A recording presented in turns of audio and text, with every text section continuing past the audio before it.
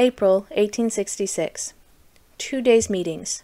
The 2 days meetings announced to precede the 36th Annual Conference commenced in the Tabernacle, GSL City at 10 a.m., April 4th, 1866. There were on the stand Presidents Heber C. Kimball and Daniel H. Wells, Elders Orson Hyde, John Taylor, Wilford Woodruff, George A. Smith, Amasa M. Lyman, Charles C. Rich, Lorenzo Snow, Franklin D. Richards, and George Q. Cannon of the Quorum of the 12, Bishop Hunter, and a number of influential officers of the priesthood. Choir sang a hymn. Prayer by Elder W. Woodruff. Singing by the choir. President H. C. Kimball spoke on the necessity of order being maintained in meetings, that attention might be paid to the speaker, and the thoughts of the people be concentrated upon his remarks. We are so constituted that we can do but one thing at a time, whether the action be mental or physical. Hence, if our thoughts are distracted and wander, our capability to acquire knowledge or to do good is proportionally lessened. He touched upon the attributes of God, and reasoned on the power that is in the principles of truth. The same principles which bring life and salvation when obeyed, will bring death and condemnation if rejected. He exhorted the people to practice purity and righteousness, showing that a course of wickedness will bring misery, while righteousness will bring peace and happiness. Blessings secured by faithfulness. Remarks by President Heber C. Kimball in the Tabernacle, Great Salt Lake City, April 4, 1866. Reported by G.D. Watt. Self-preservation is the first great law of nature. It is true, whether it be applied to temporal or spiritual salvation. If a man does not try to save himself through the means which are provided in the gospel, he cannot be saved. If people will stop committing sin and learn to do better, my doing so will not benefit them. It would be just as reasonable to argue that I can eat, drink, breathe, and reflect for them. When a minister of the truth arises to address a congregation, it aids him much when the people give their undivided attention to him. But when their attention is drawn off by some trifling interference that may occur in the house, their minds are closed to the effects of truth, and the spirit of the preacher is grieved. And so is the Spirit of the Lord. Paul says, "Let the prophets speak, 2 or 3, and let the other judge. If anything be revealed to another that sitteth by, let the first hold his peace. For ye may all prophesy one by one, that all may learn, and all may be comforted. For God is not the author of confusion, but of peace, as in all the churches of the saints. No man knoweth everything, for the manifestation of the Spirit is given to every man to profit withal. Now there are diversities of gifts, but the same Spirit, dividing to every man severally as he will. If we exercise upon the gifts we possess in simplicity as little children, striving to do good to one another, and to build up the kingdom of God upon the earth, then we shall be entitled to greater gifts and greater blessings. Let no man lay a snare for his neighbor, because of the simplicity of his words, and because he reproves in the gate. If the truth simply told is unwelcome to people, it is because they are themselves guilty of sin unrepented of, and by this ye may know that ye need repentance. The faithful love the truth, though it may be told in the most simple manner. It is sweeter to them than honey or the honeycomb. They are no more afraid of it than they would be afraid of eating a piece of good honey. And to the same extent that they love the truth plainly and simply told, do they hate a lie, and the more so when it is dressed up in the garb of truth to deceive the unwary. Truth is the sanctifier of those who love it and are guided by it, and will exalt them to the presence of God, while falsehood corrupts and destroys, or, to use a common scriptural figure, it lays the axe at the root of the tree. As the axe cuts down and destroys the fruitless trees, and cumber the ground, so do wicked acts destroy and overthrow all who persist in them. Truth is an attribute of the nature of God. By it he is sanctified and glorified. Jesus Christ proceeded from his Father. He is called his only begotten Son, and inherited germs of his Father's perfections and the attributes of his Father's nature, so that he sinned not. So with us, if the attributes of our nature become refined and regenerated by the truth, our offspring must inherit those perfections more or less. Then how essential is it that parents should, by living their religion, improve themselves for the improvement of their race? We, too, are the children of God, but we are the offspring in the flesh of fallen and degenerate parents, and we are prone to sin as the sparks fly upward. But by observing the truth, and by following the direction of the holy priesthood which has been restored in our day, we may overcome the evil that is within us, and that is in the world, begin to improve and perfect the attributes of our nature, which are like the attributes of the nature of God, and lay the foundation of goodness and truth in our offspring. The devil was a liar from the beginning. Truth has no place in him, but it being a principle of power associated with all goodness, he hates it, and so do all his faithful followers.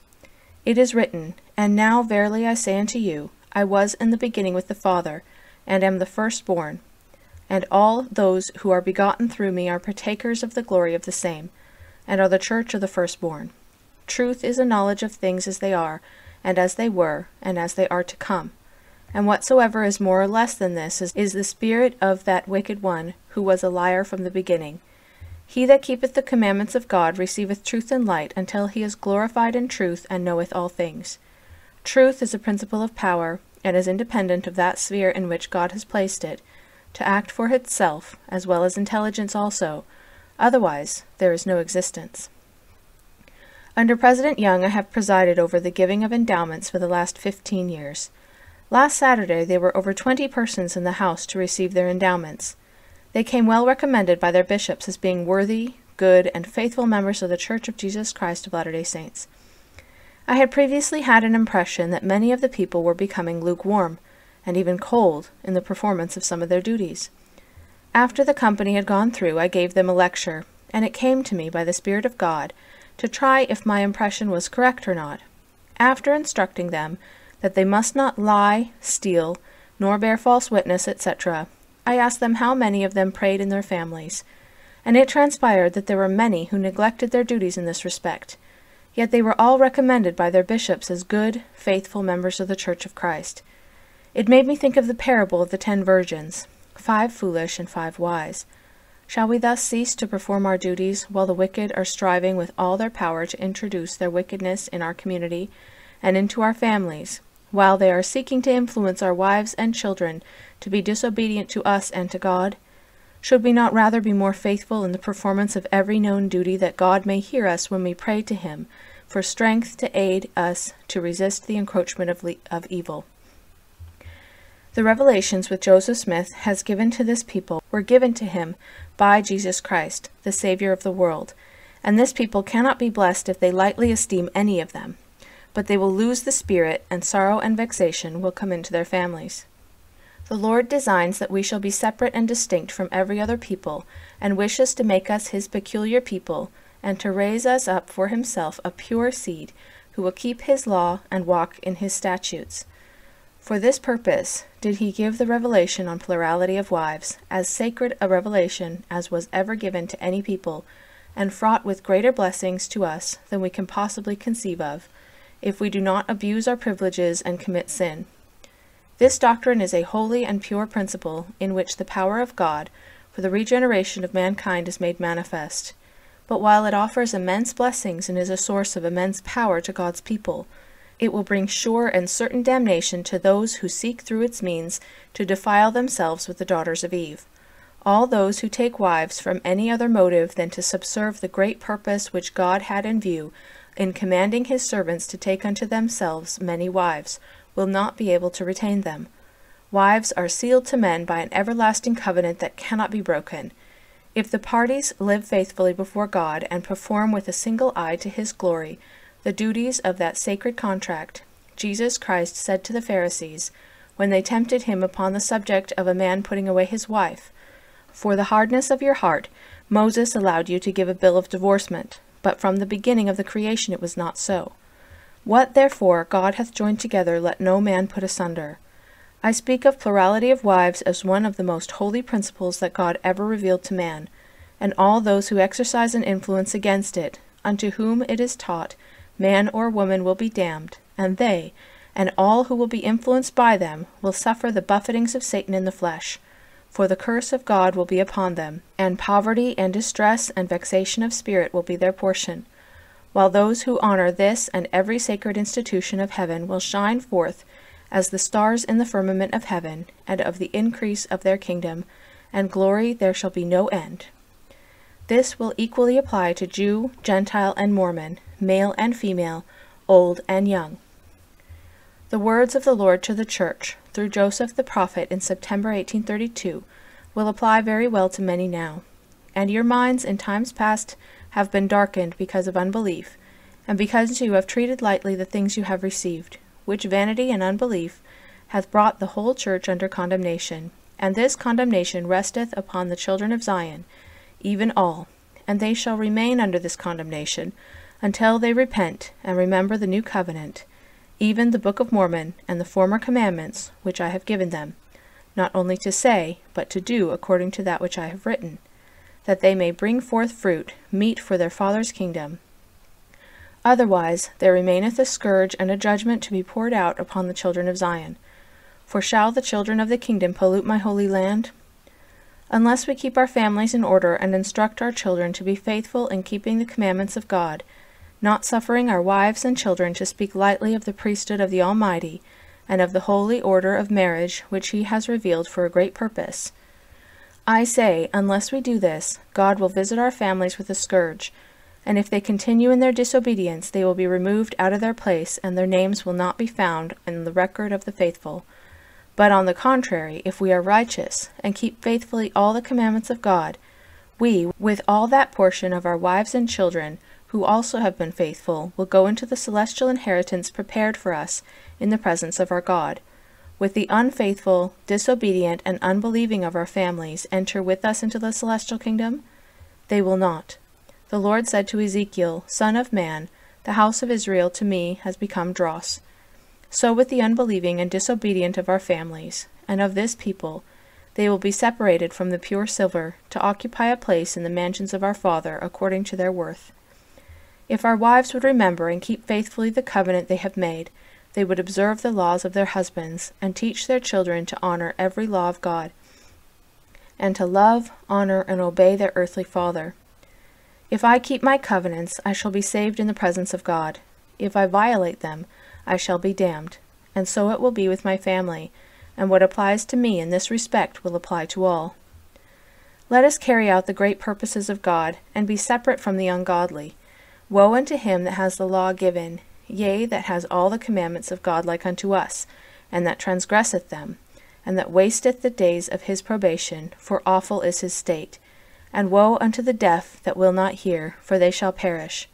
Woe unto the blind that will not see, for they shall perish also. Woe unto the liar, for he shall be thrust down to hell. Woe unto the murderer who deliberately killeth, for he shall die. Woe unto them who commit whoredoms, for they shall be thrust down to hell. And woe unto them who die in their sins, for they shall go to their place, and suffer the wrath of God. May God bless the righteous, but the men or women who raise their voices, or use their influence against the holy order of plural marriage will be cursed, and they will wither away, for they have undertaken to fight against God. For behold, the day cometh that shall burn as an oven, and all the proud, yea, and all that do wickedly shall be stubble. And the day that cometh shall burn them up, saith the Lord of hosts, and it shall leave them neither root nor branch. Elder George Q. Cannon spoke briefly on the power and importance of prayer, of its efficacy in securing to the saints the aid of the Spirit of God, and of the joy and happiness possessed by the saints who live their religion faithfully and truly. When we live close to God, which we have the privilege of doing, we gain power that enables us to overcome temptation and resist evil. Singing by the choir. Prayer by Elder George A. Smith. 2 p.m. Singing by the choir. Prayer by Elder Amasa M. Lyman. Singing by the choir. Elder Lorenzo Snow enjoined the importance of living our religion in simplicity of purpose and honesty of heart, patterning after and seeking to have the same mind as the Lord Jesus, who being in the form of God thought it not robbery to be equal with God. He reasoned on the indestructibility of the kingdom of God, and treated on the principle that our actions will produce good and evil results, according to their character. If we depart from the principles of truth, we will become corrupt like the nations of the earth. If we continue and increase in righteousness, the blessings and power of God will abide with and be multiplied upon us. Elder George A. Smith asked the important questions. Are we living our religion? Are we what we profess to be, Latter-day Saints? And exhorted that we should seriously reflect upon our duties, realizing that we have engaged in the work of God, not for a few months or years, but for all time, and seek to become worthy of the trust reposed in us. Singing by the choir. Prayer by President D. H. Wells. Thursday morning, 10 a.m. Singing by the Tabernacle Choir. Prayer by Elder C. C. Rich. Elder C. C. Rich spoke of the means by which the will of God shall be done on the earth as it is done in heaven. We expect a millennium, and the question is often asked, when will it commence? When the people adopt and practice principles of righteousness, truth, and peace, which will make a millennium. The principles of truth are eternal, and are the only things on which value can be placed, that we can take us beyond the veil, when this probation is brought to a close. Tabernacle Choir sang, Know then that every soul is free. Clerk of Meeting read 8th paragraph of Section 4, Book of Doctrine and Covenants, page 86. Elder Erastus Snow, who had arrived, spoke briefly on studying the written Word of God contained in the Bible, the Book of Mormon, and Book of Doctrine and Covenants, and not neglecting to do so, because we have the living oracles of God in our midst. They who study and reflect upon the principles of truth, who read the written Word of God, and hearken to the holy priesthood, have the spirit of revelation within them. President H. C. Kimball spoke on teaching the principles of truth in plain and simple language, and exhorted the people to increased righteousness, unless those who are guilty of breaking their covenants and transgressing the laws will repent, they will be damned. Singing by the American Fork Choir. Prayer by Elder George A. Smith. 2 p.m. Singing by the Tabernacle Choir. Prayer by Elder Wilford Woodruff. Singing by the American Fork Choir. President B. Young was on the stand, Elder Ezra T. Benson, who was also in the stand, having arrived from Cache Valley. Elder Orson Hyde urged the importance, efficacy, and power of prayer. Not only should men pray when at home and with their families, but when they are absent from home attending to any duty, and the wife should have prayers in the household, morning and evening, in the absence of husband and father. They who do so are strong in the strength of the Lord, and have power to resist and overcome evil. The day is near at hand when the devil will have power over his own dominion, and the Lord will have power of his saints. Prayer, honest, sincere, and simple prayer, will bring power to subject our will to God, and our actions will be regulated in righteousness continually. He referred to the Indian difficulties in San Pete and elsewhere as to those who furnished powder, caps, and lead to the Indians, condemning their course. Elder A. M. Lyman reasoned at length on the principle of plural marriage, showing the objects for which marriage was instituted, depleting the misery, degradation, and corruption to which women are subjected under the dominant social system in the world, demonstrating that honorable marriage would save them from those evils, and declaring that he did not speak in support of the principles of plural marriage, for it was true, and did not need his support, but simply that it might be more generally understood. Marriage, Its Benefits. Remarks by Elder Amasa M. Lyman, delivered in the Tabernacle, Great Salt Lake City, April 5, 1866. Reported by G. D. Watt. I am glad to enjoy the privileges that are extended to us on this occasion, and to meet with my friends, and to unite with my brethren in the ministry to render the occasion instructive and profitable. Whether we have much or little to say with regard to the great good there is to be secured and enjoyed, I would hope that in our efforts we might be blessed and favored in making some suggestions to the audience that will be calculated to awaken in their minds good thoughts that will lead them to God and to a knowledge of the principles that are involved in its work. From all I have been able to gather from observing the course taken by ministers in their labors for the enlightenment of the people, I have come to the conclusion that, perhaps, there are not very many who will be able of themselves, and within the limited circle of their personal labors and exertions, to tell everything, even if they should know it, and communicate all that may be communicated for the benefit of the people. I believe that the servants of God, in their efforts generally, reveal to the people the workings of their own minds under the influences of the Spirit of God, and are able to bestow upon them, for their comfort, encouragement, and aid in the great work in which they are engaged, the results of their experience, of their reflection and thought.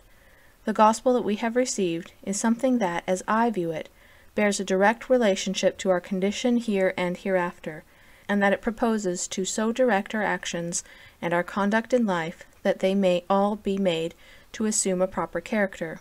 When our actions are right, they have the character of virtues, and virtues commend us to God and to one another.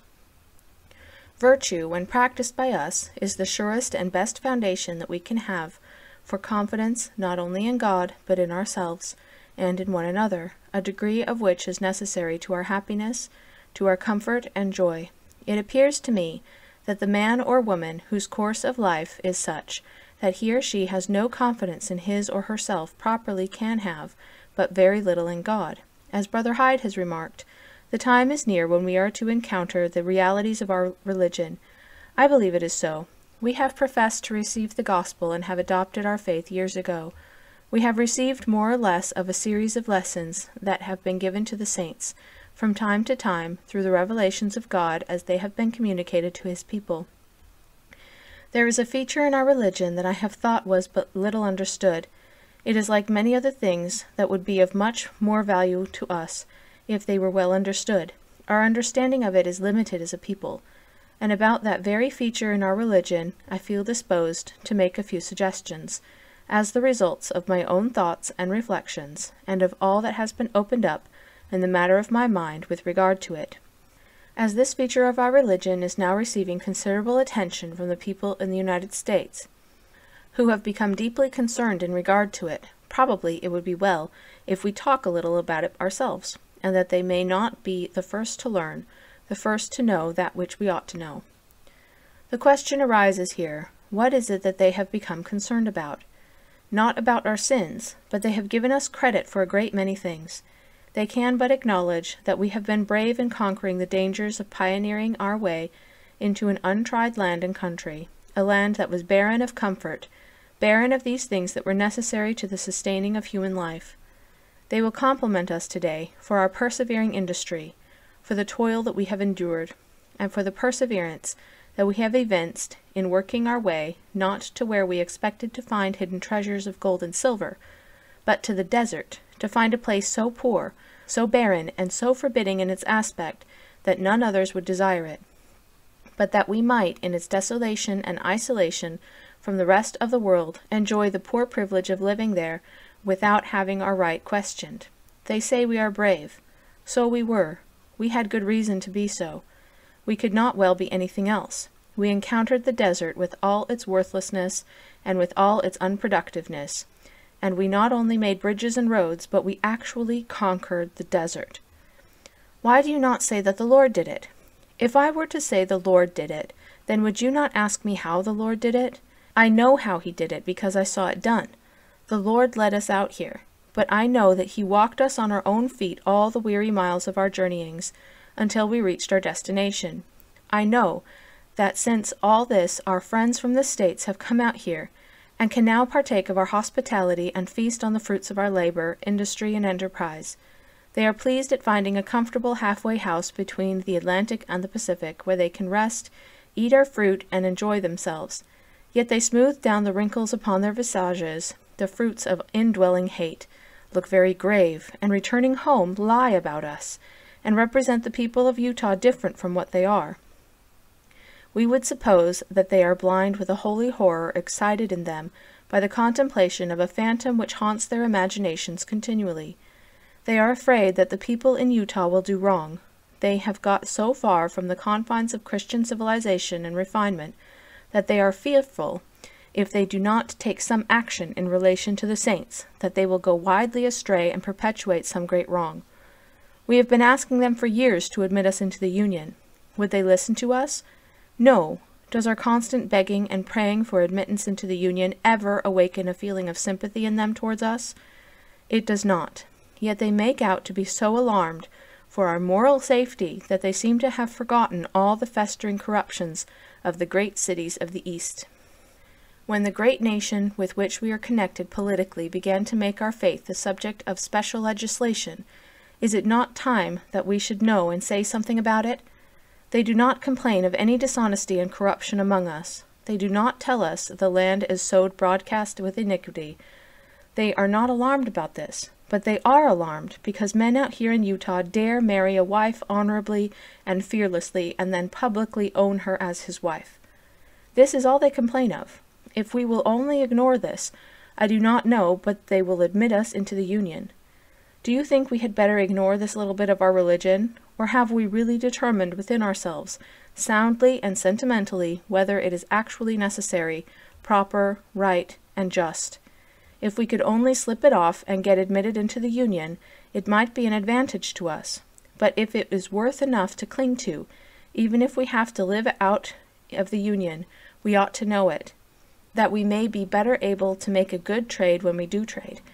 It is simply plural marriage that they complain of. They corrupt themselves elsewhere all over the world, but out in Utah, men actually presume to marry women honestly. They presume to consider this the best course to be pursued to maintain the purity of man and woman. How shall we determine anything about the value of plural marriage, so that we may know whether it is worth anything or not? I do not know any way better than by determining first whether single marriage is of value or not, whether it extends any advantages or not to those who are parties of this relationship. Were we to ask the multitudes of the earth what the institution of marriage is worth, what the amount of blessings and salvation that accrues from it to those who are parties to it, we should, no doubt, receive for a reply, "We do not know." A man marries a wife to keep his house, to do the drudgery, to become a slave, who shall do the labor about his place, and become the creature of his wants and wishes. Does he entertain any idea of any value that pertains to the institution of marriage beyond this? If he does, it is but little. A great many men live in the world, and throughout all their lives they never appreciate the value of marriage in such a way as to ever induce them to marry. They think they can get along better in single life. How can we be led to an understanding in a limited degree of the many advantages that result to men and women who are honorably married? Why, look at the evil and the corruption, and the consequent wretchedness that curse the condition of that broad margin of women that never are made to feel the responsibility, comforts, and blessings resulting from a pure and healthy and virtuous marriage. Where is this state of things to be found? In every Christian community that I know anything about. It is the root of that festering corruption that is eating out the core and vital energies, and sapping the foundation of life in the race of man. It is found in every community where it is declared that a man shall marry one wife only, and it shall be considered a virtue, but to marry a second wife, while the first wife is alive, is considered a crime punishable by confinement in prison, or the payment of a fine, because it is a sin. What, this in a Christian land? Yes, this in a Christian land. Christianity of the most approved kind is advocated where it exists. In the same thoroughfare, the victims of corruption and vicious passion, and the devotees of Christianity jostle against each other. In the same locality, edifices, whose lofty towers point to heaven, and wherein are held sacred the paraphernalia of Christian worship, casts its lengthening shadows over the dens of corruption and crime, where the victims of passion and unhallowed lust live to drag out a miserable existence, in the reeking corruption which is the result of their own sins. The religious sanctuary and the brothel flourish together. They have their development there. In that land we see woman in her most wretched condition. We first see her in the morning of her life, innocent and pure, innocent as innocence itself, pure as the spirit that comes from God. In this condition we see her enter upon her life's journey.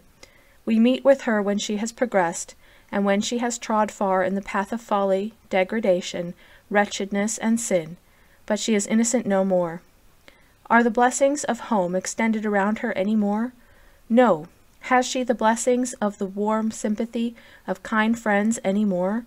No, they are frigid and cold. The warm heart gushing out the blessings of friendship is closed around her. She is not fit to be associated with any more. She is unfit to be welcomed to the society of her more fortunate sisters, and consequently she is not welcome to return to a pure and better life. Could a disposition be awakened in her to do so, and she seeks for the means of prolonging that worthless life as best as she can find them? If she carries personal charms, they are to feed the wishes and satiate the appetites of the gloating libertine, for he will give her money.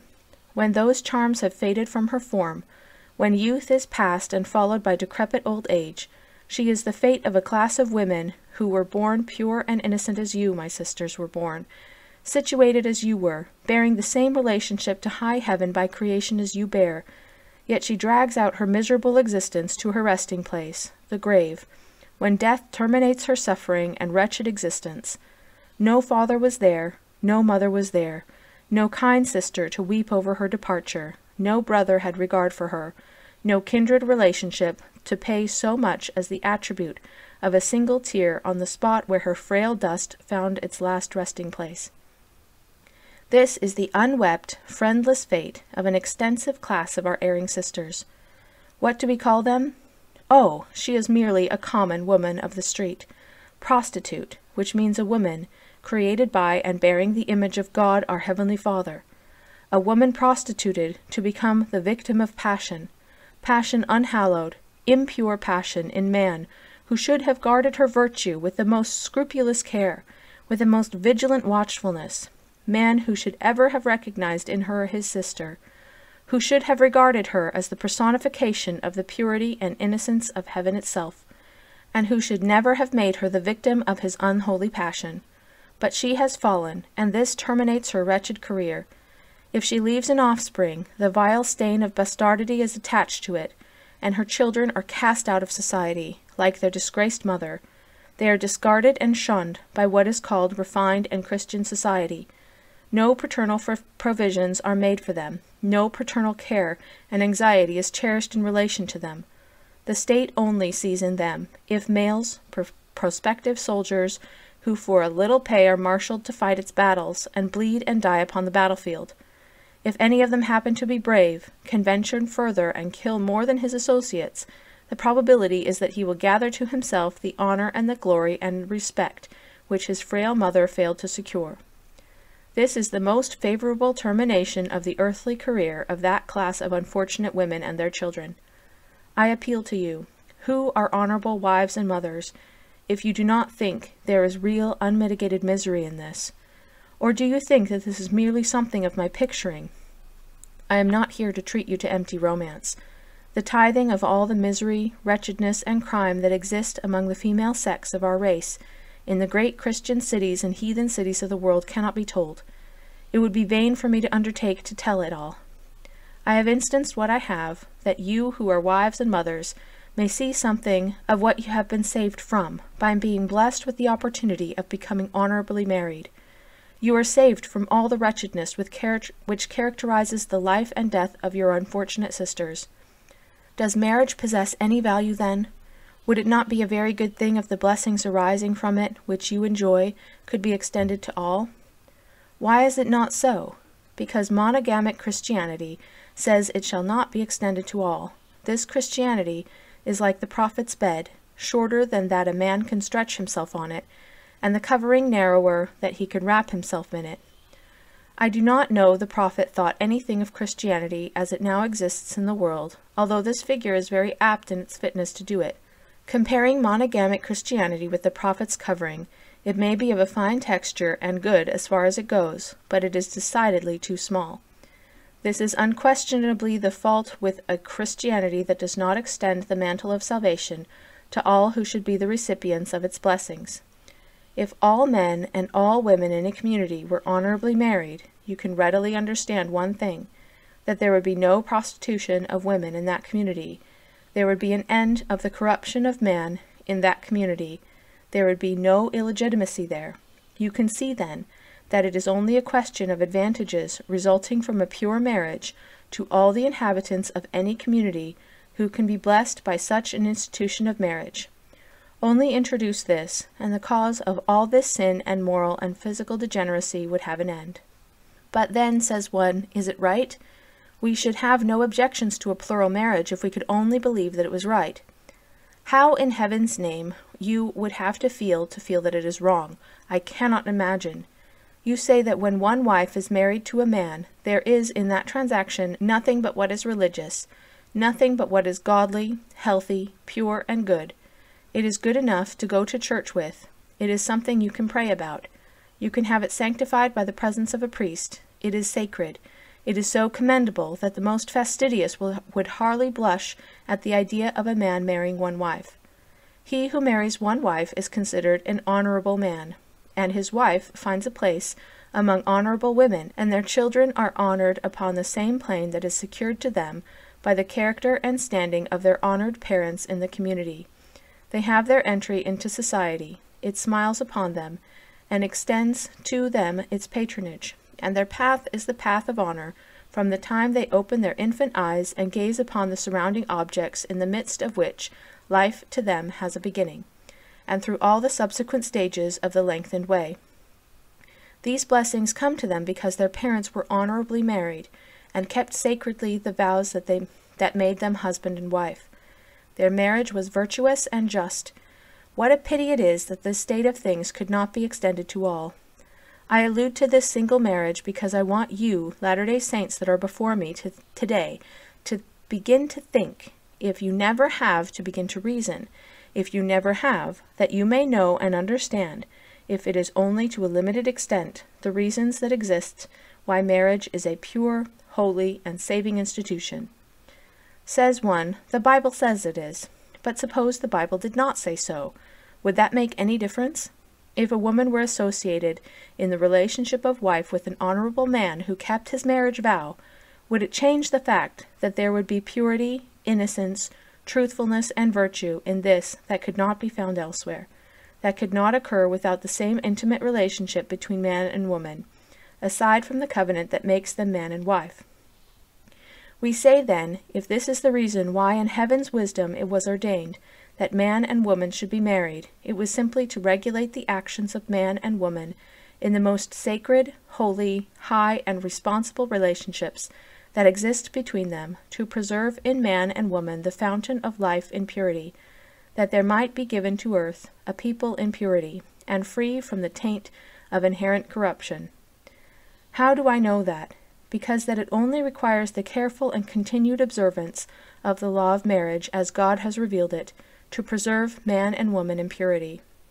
Then what bearing has a pure marriage upon the interest of the world, that it should be necessary to introduce it as one of the leading features in the great work of God, developed and established in this our day for the prosecution of His will and purposes in the salvation of mankind? Has it any bearing at all upon the purity of man and upon the race? From the little reflection that I have bestowed upon the matter, I have learned to regard it as the world's great necessity, the great necessity of the race today, and it is God's greatest necessity in reference to the salvation of the world, and to the development of His universal empire of peace and righteousness over all the earth. Why? Because I have learned that there has been, and that there is still in existence, operating and producing its deadly effects, a system of physical degeneracy that is telling fearfully upon the history of the race. The Bible tells us that men used to reach a longevity that extended to near 1,000 years. This was near 6,000 years ago. To say that this is not true would be to question the validity of the Bible, and I would not dare to do that, however presumptuous I may be in 1,000 other things. We are descendants of that same race who enjoyed the blessing, if it was a blessing of an extended longevity. Yet the statistics of today relating to the average life of the human race show that it extends to a fraction over a quarter of a century. Should anybody be alarmed at this? If they do not know the causes which have led to it, they will not be. But if they have a knowledge sufficient to understand that if the race has so degenerated physically in 5,000 years that the term of a man's life is reduced from near 1,000 years to a quarter of a century, the question would be awakened in the minds as to how narrow a margin of time is left for the continuation of our race on the earth before it becomes entirely extinct. That there will not be a man, woman, or child to awaken the cheerless condition of the desolate earth with the music of their voices and the lights of their smiles. They have ceased to be. It used to be told us when we were children that the world was coming to an end. We thought it was coming to an end, that something was about to be revealed from somewhere that would burn it up. We see that the world is actually approaching desolation, to a point beyond which it would not be possible for human life to be extended. Is there nothing alarming in this? To me there is. I pore over in my own mind what my prospects are as a servant of God. I have entered upon this work which we denominate the work of God, and which comprises the building up of the kingdom of God and the extension of the government of God over all the earth, carrying with it the blessings of the rule of righteousness and peace. And it promises that I am going to be a prince and a ruler over countless millions of intelligent beings like myself. Where are they all coming from? Why, they will be your children. That cannot be, for as the human race is fast wearing to an end, there would not any of my children be left in a few generations more. You are, no doubt, mathematicians enough to see this. I give the Lord credit in my feelings for having known this long before I did, and hence I say that plural marriage is the great necessity of the age, because it is a means that God has introduced to check the physical corruption and decline of our race, to stop further contributions to the already fearful aggregate of corruption that has been developed as the result of sin in man and woman. What will that do? It will take off a great tax from the recuperative energies of the race by relieving them of the necessity of contending with increasing corruption beyond its present limits, that man may begin to live until he attain to the age of a tree, as he lived before he began to sin and violate the laws of his being. It is to effect this that the Lord has introduced plural marriage. But, says one, why do you not prove it from the Bible? You can read the Bible yourselves. I want to know, see, read, and understand, as it is evinced in the physical condition of the race, that these are truths, whether the books refer to them or not. If there is no revelation to reach us from foreign quarters, it is a revelation that is before our eyes. Its truth is demonstrated within the circle of our own being. Within the narrow limits of our own observation it is made plain, and we should understand and comprehend. When we know this, then we know that the Bible may say with regard to polygamy being true, because we find the evidence of it in truth itself. That is what polygamy is worth. It is simply an extension of pure marriage to all the social elements in the community, man and woman, that is all. Who is it that says there is licentiousness connected with plural marriage? It is the libertine, that man that is corrupt himself, who has worshipped at the shrine of passion, whose passion clamors in his corrupt soul for victims. He dreams of it and talks of it, and because the saints believe in a plurality of wives, he thinks there must certainly be a lack of moral purity there. Virtue must be easy with the people that have more than one wife.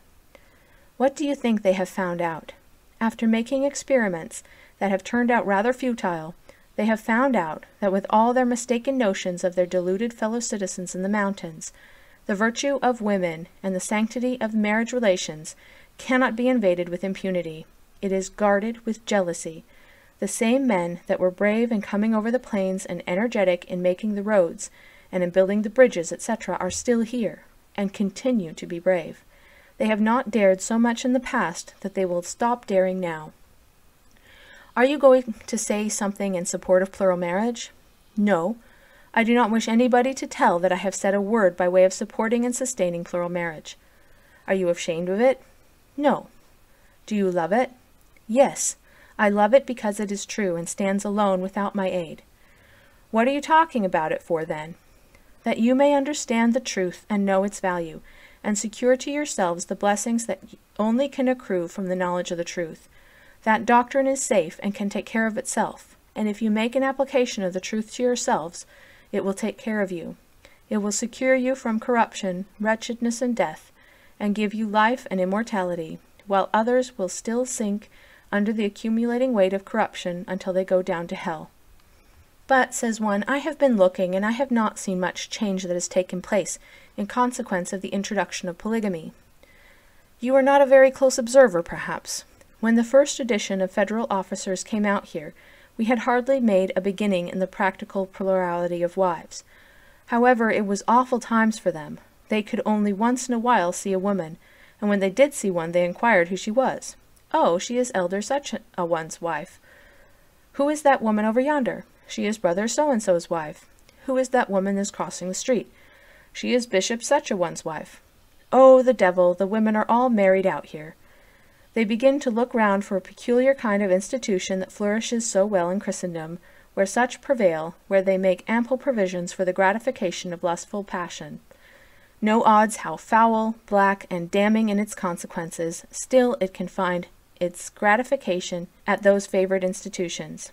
Those federal gentlemen began to look for similar accommodations in Utah, but instead of finding them, they found schoolhouses, and houses for the public worship of God, dedicated to the best interests of humanity, for the improvement of the condition of our race.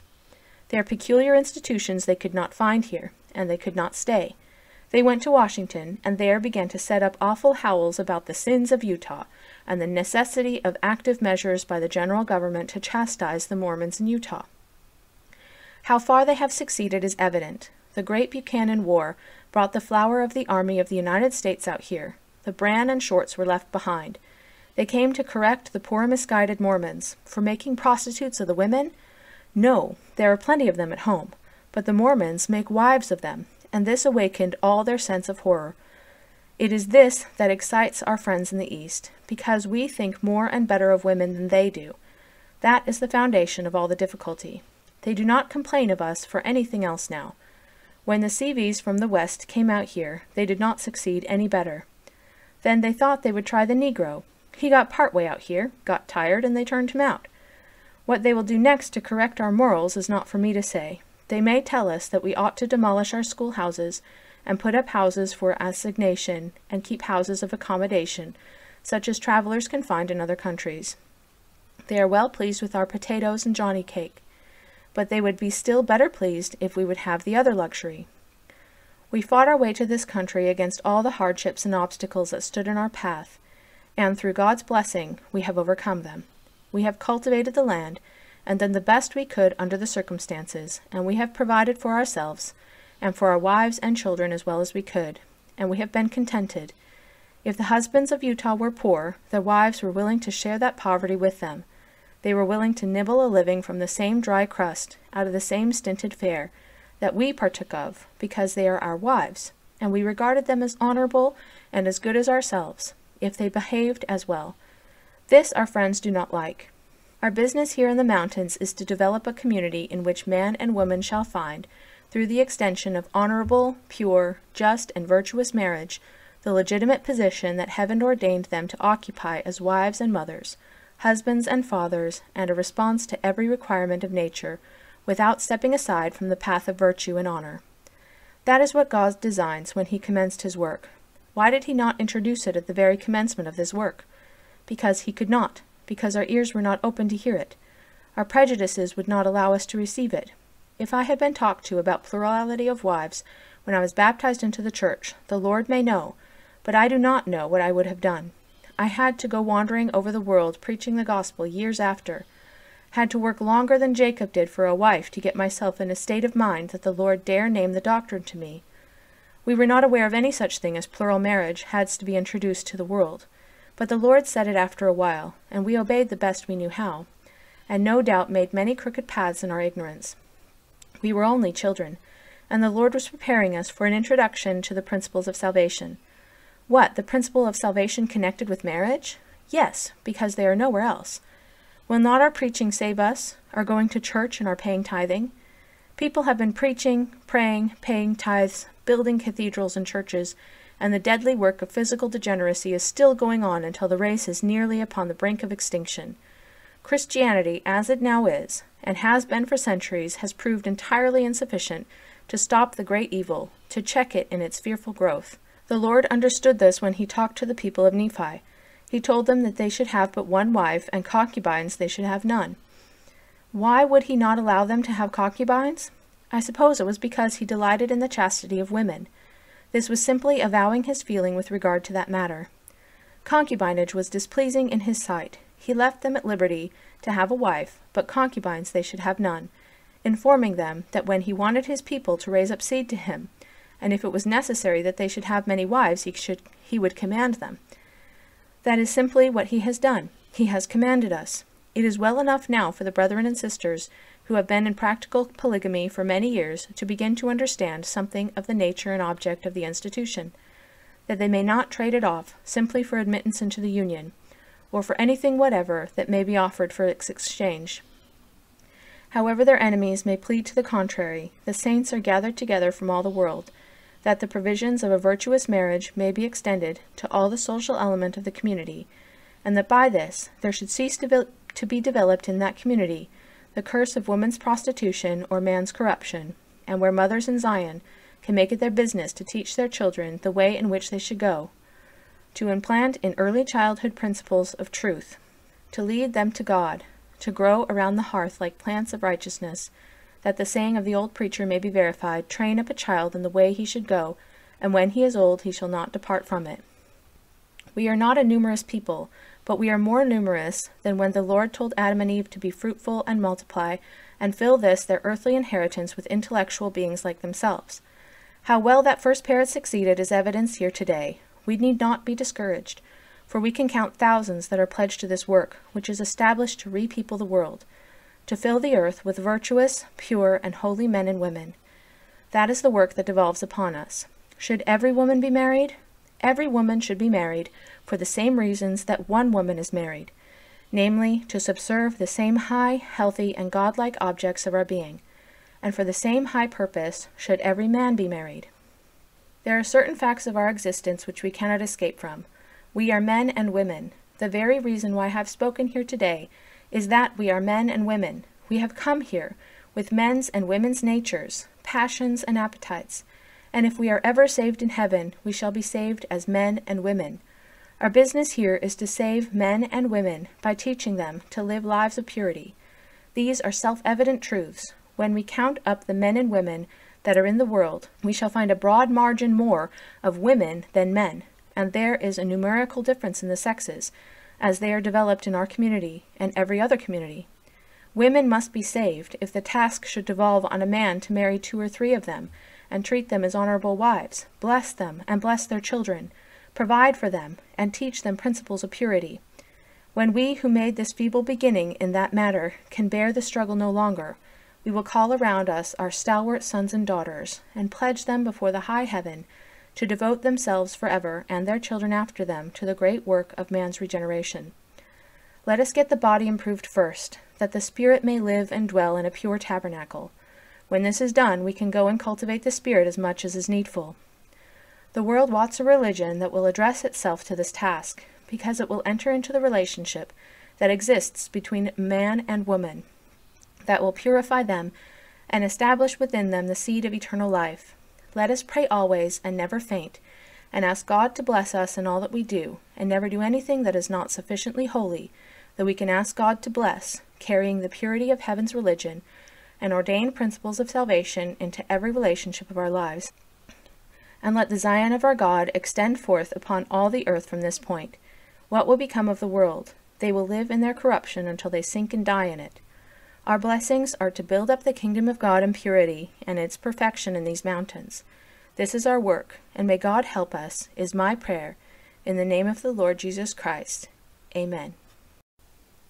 Singing by the Tabernacle Choir. Meeting dismissed with prayer by Elder Ezra T. Benson.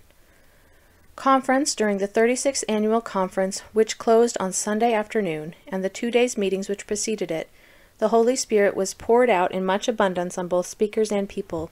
The instructions were excellent, seasonable, and characterized by a plainness and power which the inspiration of heaven alone could bestow. Many principles were treated upon to the edification of the saints, and the people were greatly blessed before the Lord in assembling in conference capacity. The dense masses that filled the tabernacle crowded the aisles and blocked up the windows and doorways with the crowds that were compelled to remain outside or go away, urged in an unmistakable manner the necessity of soon having the new tabernacle in a fit condition to meet in. We hope that the desire of our presidency may be realized, that our semi-annual conference in October next will be held in it, but we expect that however large the place may be that is built for the saints to assemble in, it will be found, before it is long constructed, that it is too small to accommodate the gathering thousands of Zion. The work of God in the last days is onward and upward, growing and spreading with increasing vigor and rapidity. 36th Annual Conference. Conference convened in the Tabernacle, GSL City, on Friday, April 6, 1866, at 10 a.m. President Brigham Young presiding. There were on the stand Presidents Brigham Young, Heber C. Kimball, and Daniel H. Wells, the First Presidency, Orson Hyde, John Taylor, Wilford Woodruff, George A. Smith, Amasa M. Lyman, Ezra T. Benson, Charles C. Rich, Lorenzo Snow, Erastus Snow, Franklin D. Richards, and George Q. Cannon of the 12 Apostles, John Smith, Patriarch, Joseph Young, Levi W. Hancock, Albert P. Rockwood, Horace S. Eldridge, and John Van Cott of the First Presidency of the 70s, Edwin D. Woolley and Samuel W. Richards of the Presidency of the High Priest Quorum, Daniel Spencer, David Fulmer, and George B. Wallace, the Presidency of this Stake of Zion, Edward Hunter, Leonard W. Hardy, and Jesse C. Little, the Presidency of the Bishopric, George D. Watt and Edward L. Sloan, reporters, with a great many bishops and elders. The Tabernacle Choir, led by Elder Robert Sands, occupied the usual place. The American Fort Choir was in front of the stand, and directly under it, led by Elder E. Hunter. Singing, "Sweet is the Work, My God, My King," by the Tabernacle Choir. President H. C. Kimball prayed. American Fort Choir sang, "Wake the Song of Jubilee." Elder Ezra T. Benson was called upon to speak, and said the present was an important time, not alone for the saints, but for all mankind. The kingdom of God is established upon the earth, not by passions, ideas, or notions of men, but by the power of God and the revelations of Jesus Christ. Man is not carrying on this work, nor doing what is done. It is God who directs the destinies of his own work upon the earth, and he gives visions, revelations, wisdom, and knowledge to his servants. And who can help it? He referred to the arrival of the pioneers in this valley, and to the condition of the country at that time. We did not come here in our own name and strength, but in the name of the Lord and in the strength of the God of Israel. And if men come here and desire to do wickedly, they will find that this people are opposed to it mentally and physically. The work is onward, and though we have opposition to encounter, if we exercise patience and be humble before God, keeping his commandments, we will see the work of God overcoming every opposition, and extending righteousness over the whole earth. He bore testimony to the divine mission of the prophet Joseph, to President Young being his successor, to the purity and divinity of plural marriage, and to the ultimate triumph of the principles of truth. Elder William Wiles sang, "There is a place in Utah that I remember well." Elder George Q. Cannon spoke on the fulfillment of the promises which God has made to his people, and the assurances that those yet in the future will be as certainly fulfilled. Referred to the blessing of peace enjoyed by the saints under the most peculiar and adverse circumstances, when there were at least prospects of its continuation, and to the perpetuation of this and other blessings among the saints if they are faithful. Singing by the Tabernacle Choir, prayer by Lorenzo Snow. 2 p.m. Before the appointed time for opening the meeting had arrived, the tabernacle was densely crowded, every niche of available standing room being occupied, the doorways blocked up, and crowds being compelled to remain outside. Singing by the American Fort Choir, prayer by Elder George Q. Cannon, singing by the Tabernacle Choir. President Joseph Young addressed the saints on the peaceful and holy feeling which accompanies the possession of the Holy Spirit, and on the blessings which are obtained through obedience to the gospel. He exhorted them to continue an increased faithfulness, bore testimony to the truth, and prayed for the blessings of God to rest upon and abide with his people. President D. H. Wells touched upon our constitutional rights as citizens and as members of a religious organization. He showed that the Lord required this generation to put away evil, corruption, and wickedness, and practice righteousness. God will save us by our obedience to his laws, and if any come to this territory or into this church for any object, or from any motives other than pure and holy ones, they are deceiving themselves, and had better have remained where they were in the world. It is our right, as it is the right of all, to worship God according to our own views and faith, without our religion being in any way interfered with. This right will be guaranteed to all men when the kingdom of God bears rule, wherever that rule extends. He referred to the charge of disloyalty brought against the saints, showing that the elders of the church have ever inculcated obedience to the laws in every place where they labor, and in this territory faithful adherence to the Constitution of our country, without there being in the first instance in the history of our church of our having opposed any provision or refused to accede to anything that did not seek to rob us of our constitutional rights. When we preach our principles, before those whom they are laid can please themselves whether they receive or reject them, but Congress, sitting in session, has no right to decide whether any part or all of them are true or false. The Constitution throws its broad folds in protection over all religions in the nation, yet some of the contradictory principles taught by opposing sects must be of necessity false. He cautioned the saints against being led away by the influences of evil which are seeking to seduce them from the path of righteousness, virtue, and holiness, and urged them to be constantly on guard against such corrupting spirits. Elder William N. Wiles sang an original song written by himself, "I'm a Merry-Hearted Mormon." Elder George A. Smith spoke briefly of his travels lately through Tooele and Utah counties, and of the great increase of children that he saw everywhere on his travels. He strongly recommended the juvenile instructor to be placed in the hands of the rising generation as a means of supplying them with knowledge in an attractive manner. Singing by the American Fort Choir, prayer by Elder Edward L. Sloan. Saturday, 7th, 10 a.m. Singing by the Tabernacle Choir. Prayer by Elder John Taylor. American Fork Choir sang, "May We Know the Joyful Sound."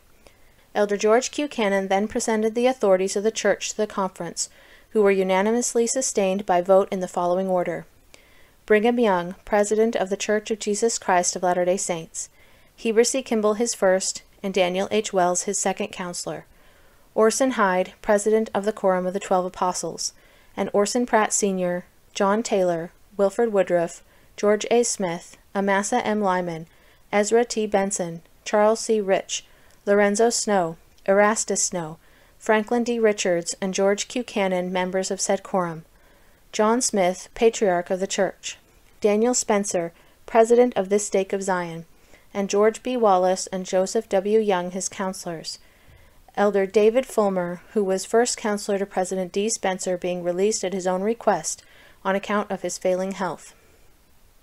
William Eddington, John L. Blythe, John T. Kane, Howard O. Spencer, Claudius V. Spencer, John Squires, William H. Folsom, Emmanuel M. Murphy, Thomas E. Jeremy, George W. Thatcher, Joseph F. Smith, Peter Nebeker, members of the High Council. John Young, President of the High Priest Quorum, Edwin D. Woolley and Samuel W. Richards, his counselor.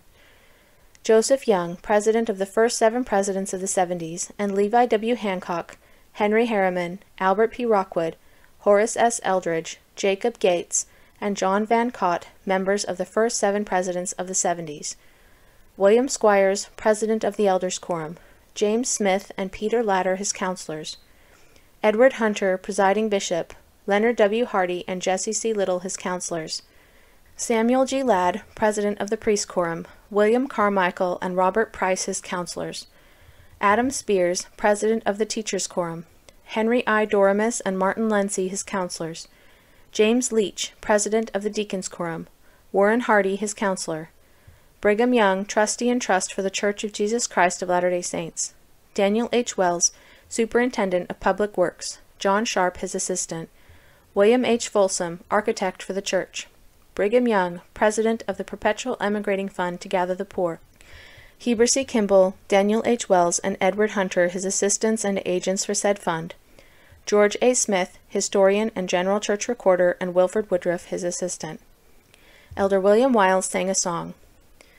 Elder P. H. Young referred to the gospel being brought to his father's house, and his father, his brothers, Presidents Brigham Young and Joseph Young, and himself, being baptized 34 years ago. He pointed out that persecution was invariably attended obedience to the gospel, yet the church has continued to grow and prosper exceedingly. Elder John D. T. McAllister sang, "We plow, will sow, and joyful reap." Elder John Taylor showed that we do not found our claim to have authority from God upon having received it from any other organization or through any other church upon the earth, but that the authority of the priesthood comes from God, and we know it. He put the question direct, "Is your religion true, and do you know it?" When the congregation responded with a perfect shout of ayes, "With this knowledge, we are the only people in the world who have the courage to preach and practice truth and righteousness and reprove iniquity," took up the subject of marriage and plurality of wives, quoting the constitutional provision with reference to religion, and showing that marriage is recognized in the Greek, Catholic, and Anglican churches as a religious ceremony and as a vital part of religion. In proving that the doctrine is a necessary part of our faith, he said, "Joseph Smith told others, and he told me, that if this principle was not sustained, this church could not continue to advance.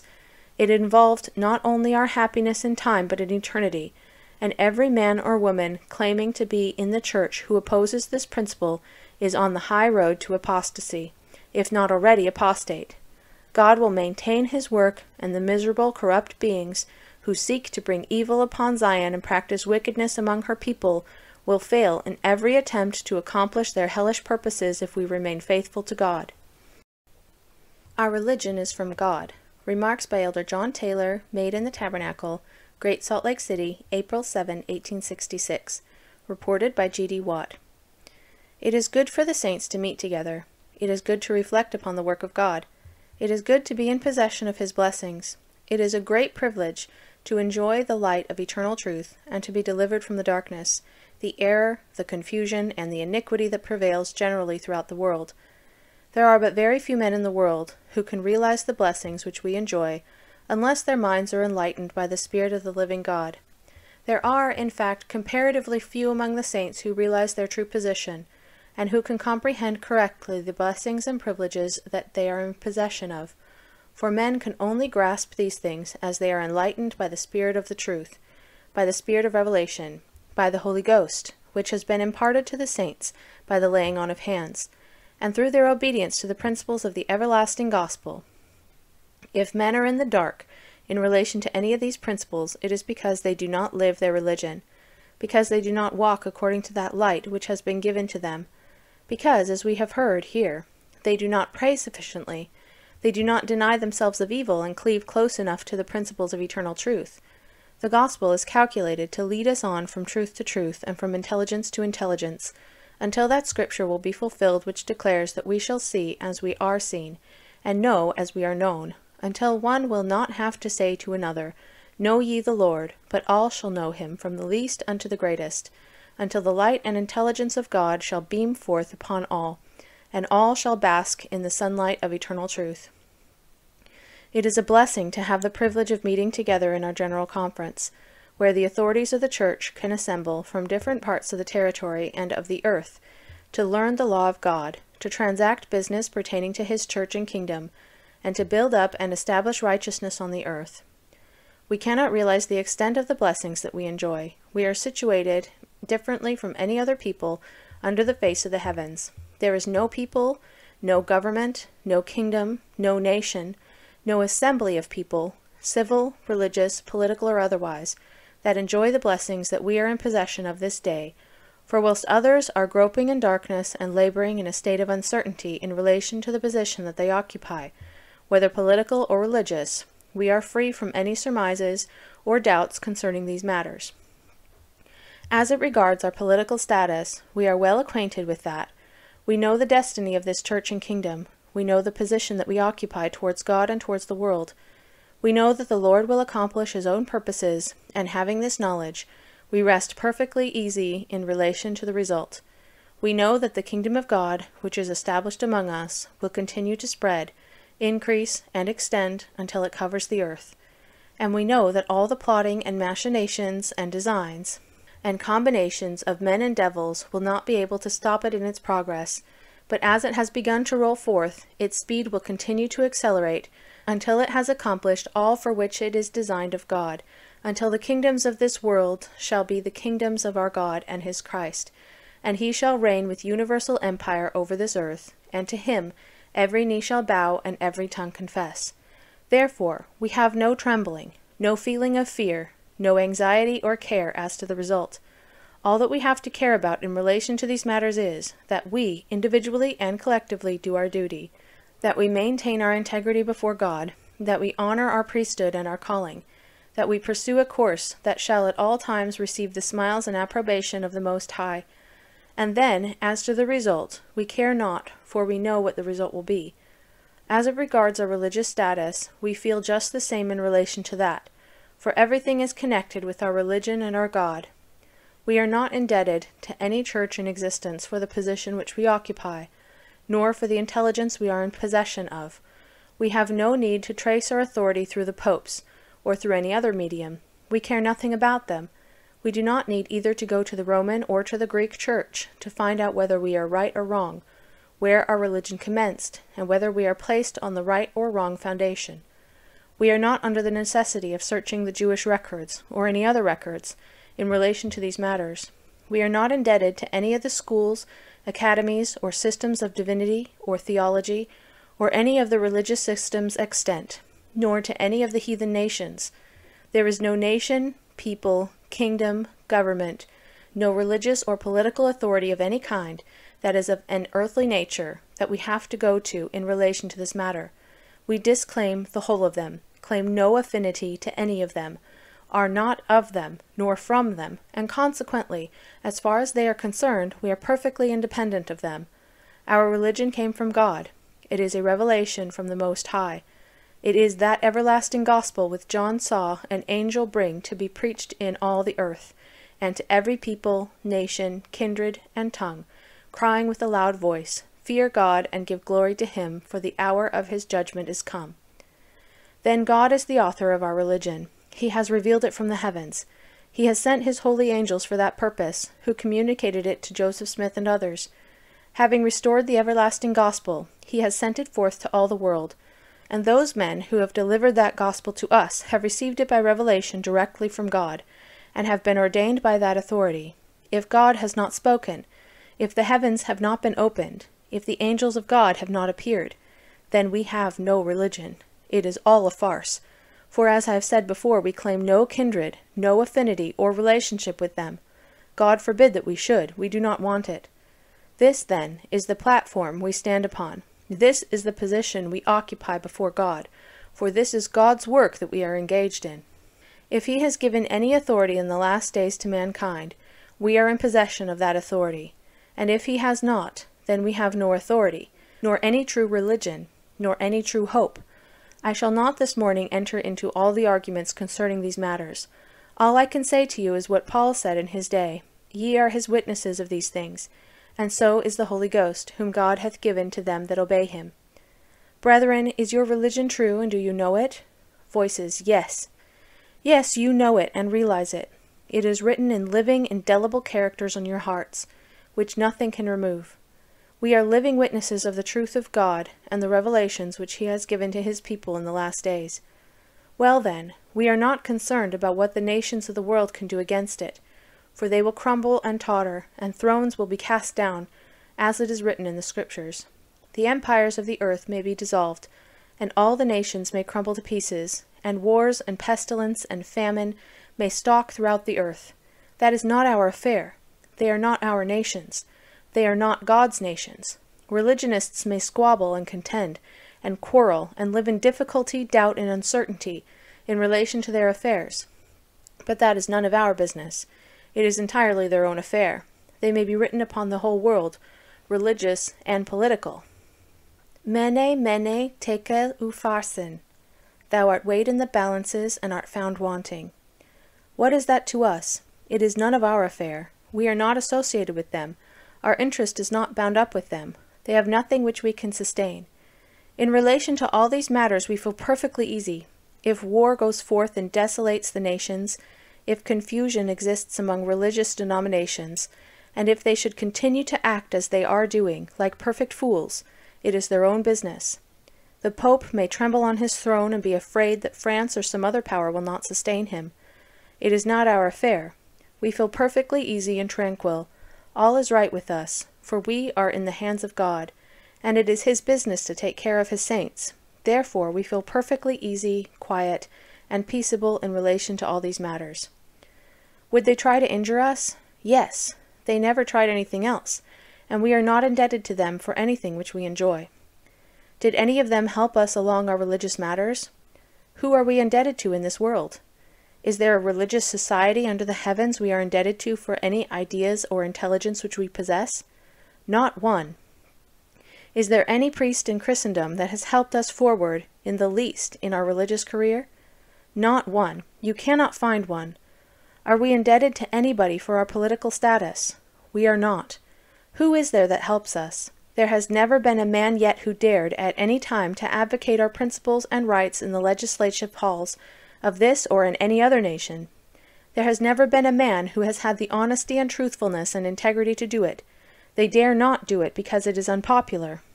We dare advocate our principles, and God dare help us, and if we enjoy any rights, privileges, and peace, if there are any blessings of any kind that we enjoy, we derive them from our Heavenly Father, and we are not indebted to any power, government, rule, or authority, religious, political, or otherwise, throughout the whole of this habitable globe, for any blessings or privileges we enjoy, excepting sometimes, by a little persecution, they help us to be a little more united. That's all. And we do not thank them for this, for it does not come from their good will. If their lies shall make the truth of God abound to his glory all right, they will lie on, because they are of their father the devil, and his work they will do. He was a liar from the beginning. He is the father of lies, and they are his children. Therefore, in relation to all of these matters, we feel perfectly easy. I was asked the other day if I would like to go and bear my testimony before the court in relation to whether polygamy was a religious ordinance or not. I answered yes, if they subpoena me. They have not done it yet, and I do not know whether they will or not. I am quite willing to go and testify to that matter at any time. I think I will testify to you here. I begin with, there is nothing that I know of, or am acquainted with in this world, but what is part of my religion and mixed up with it. It is all religion to me. I was told that the parties desired to know whether or not I believed that polygamy was a religious ordinance or institution. If this question had been put to me, I should have been inclined to ask the parties what they understood by the word religion, because if I could not find out what their view of religion was, of course I could not tell whether I, in their estimate, had any or not. This consideration led me to a few reflections in relation to this matter. I had recourse to some of our dictionaries to find out what popular lexicographers said about it. I referred to the standard work of several nations, which I find to be as follows. Webster, American. Religion includes a belief in the revelation of his, God's will to man, and in man's obligation to obey his command. Worcester, a prominent American. 1. An acknowledgement of our obligation to God as our Creator. 2. A particular system of faith or worship. We speak of the Greek, Hindu, Jewish, Christian, and Mohammedan religion. Johnson, English. Religion, a system of faith and worship. Dictionary of the French Academy. La croyance que l'on est de la divinité et le culte qu'on lui rende en conséquence. Foi, croyance. The belief we have in God and his worship. Faith, belief. German Dictionary of Wörterbuch by Dr. N.N.W. Meisner, a standard work in Germany. Religion, Glaube. Faith, persuasion. Here, then, we have the opinion of 4 of the great leading nations of the earth, as expressed by their acknowledged standard works, on what they consider to be the meaning of the word religion. The German has it, faith, persuasion. The French, faith, belief, faith in God and his worship. The English, a system of faith and worship. These 3 are very similar. Next, we have Webster, American, which is our acknowledged standard, and he says, religion includes a belief in the revelations of God's will to man, and in man's obligation to obey his commandments. This is indeed very pointed, and if this definition be correct, it would necessarily lead us to inquire, as did Paul of old, whether it is better to obey man or God, judge ye. Worcester, another prominent American lexicographer, speaks of religion as an acknowledgement of God as our Creator, and a particular system of faith or worship. Here he agrees with the French, German, and English. He then quotes from a prominent work. We speak of the Greek, Hindu, Jewish, Christian, and Mohammedan religions. He might very properly have added Mormon. Faith, belief, and worship seem to be the prominent ideas advanced, with the addition of our popular lexicographer Walker, who adds to the faith in God that it must be in the revelations of his will to man, and in man's obligations to obey his commands. Having now found out what the meaning of religion is, we shall be the better prepared to inquire whether a plurality of wives, or, as it is sometimes called, polygamy, is a part of our religious faith or not. The Constitution of the United States says that Congress shall make no law respecting an establishment of religion, or prohibiting the free exercise thereof.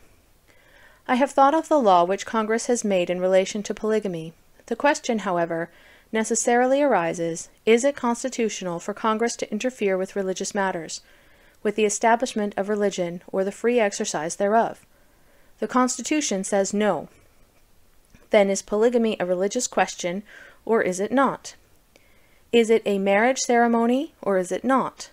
Marriage is received by the Greek Church as a solemn sacrament of the Church. The Roman Catholic Church and the Church of England also admit marriage to be a religious sacrament, and so it is admitted by the great mass of religious sects now in the world. These are facts that need no proof. Everybody is acquainted with them. It is true that in France and in the United States magistrates are authorized to officiate in solemnizing marriages. But in France, to this day, unless they are married by a minister of religion, Many of the more conscientious feel that they are living in a state of adultery. Now, in relation to the position that we occupy concerning plurality, or, as it is termed, polygamy, it differs from that of others.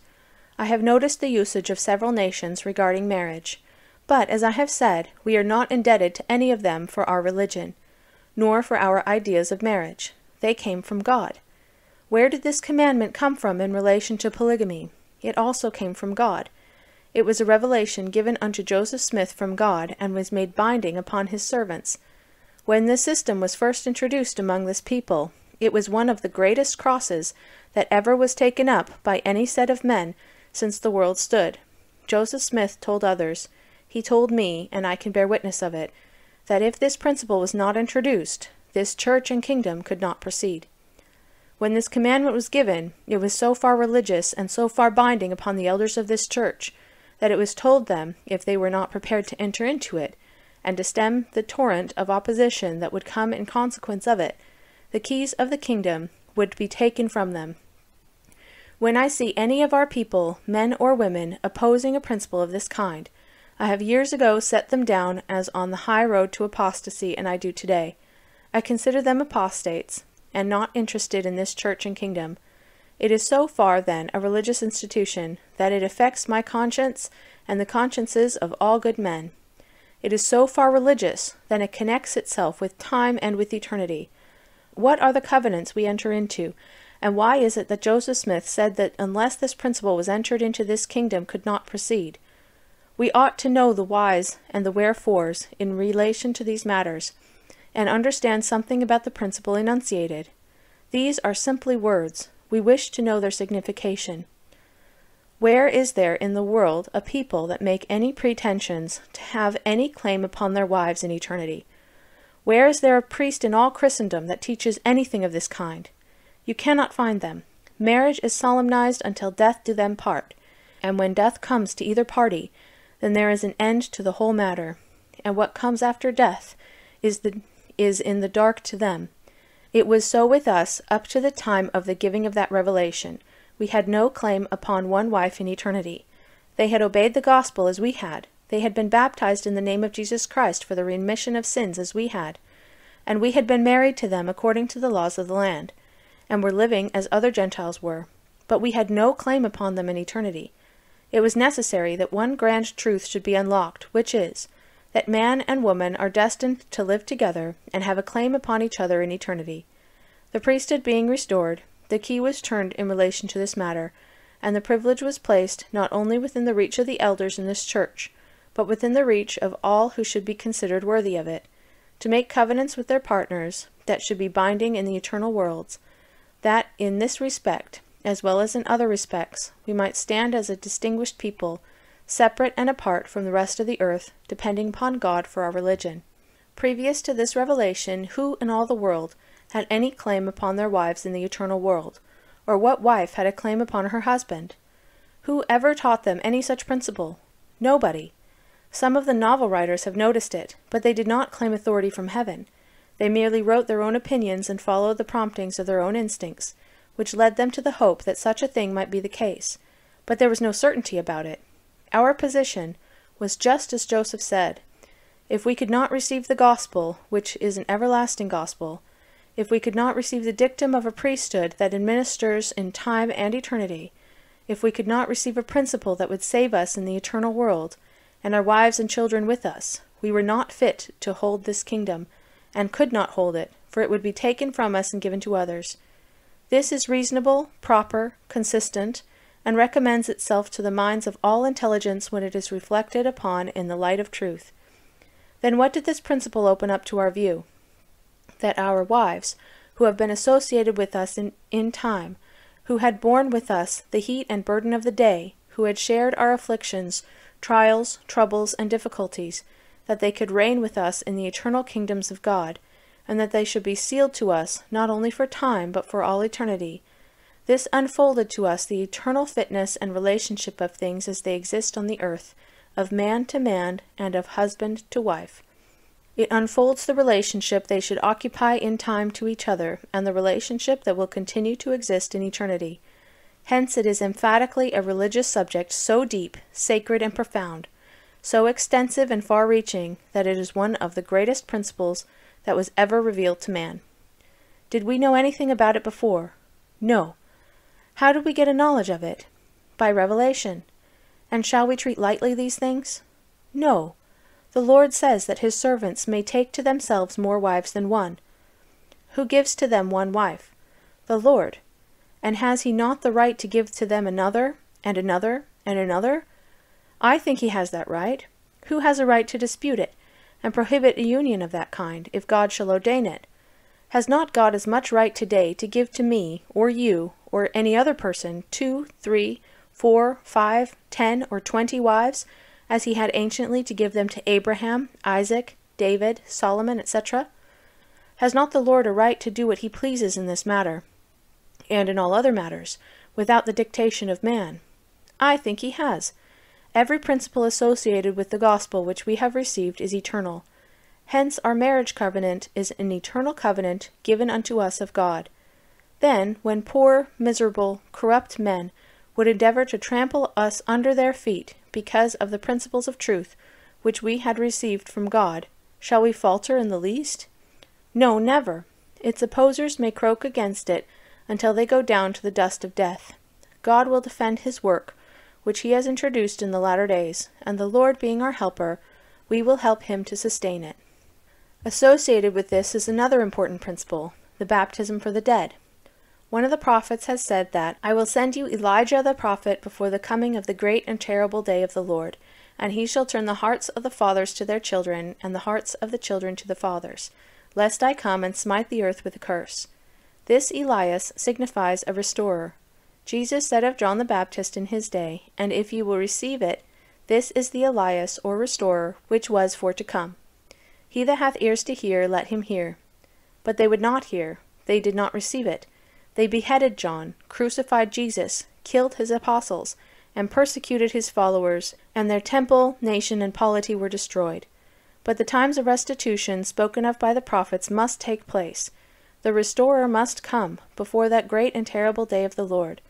The hearts of the fathers must be turned to the children, and the hearts of the children to the fathers, or the earth will be cursed.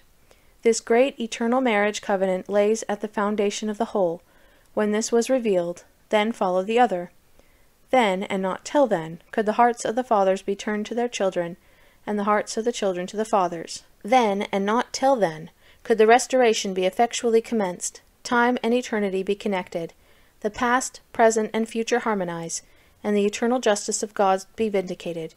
Saviors come upon Mount Zion to save the living, redeem the dead, unite man and woman to man, in eternal, indissoluble ties, impart blessings to the dead, redeem the living, and pour eternal blessings upon posterity.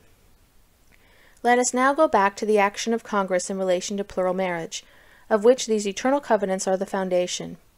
The Lord says, I will introduce the times of the restitution of all things. I will show you my eternal covenants, and call upon you to abide in them. I will show you how to save yourselves, your wives and children, your progenitors and posterity, and save the earth from a curse. Congress says, if you fulfill that law, we will inflict upon you pains and penalties, fines and imprisonments. In effect, we will not allow you to follow God's commands. Now, if Congress possessed the constitutional right to do so, it would still be a high-handed outrage upon the rights of man.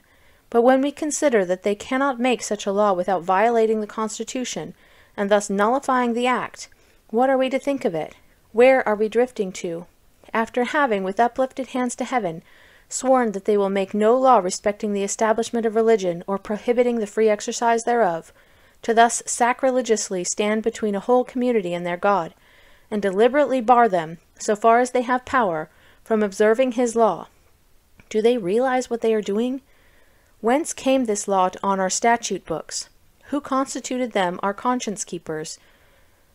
Who appointed them the judge of our religious faith, or authorized them to coerce us to transgress a law that is binding and imperative on our consciences? We do not expect that Congress is acquainted with our religious faith, but as members of the body politic we do claim the guarantees of the Constitution and immunity from persecution on merely religious grounds. What are we to think of a United States judge who would marry a man to another man's wife? He certainly ought to know better. We are told that she was a second wife, and therefore not acknowledged. Indeed, this is a singular logic. If she was not a wife, then polygamy is no crime in the eyes of the law, for Congress have passed no law against whoredom.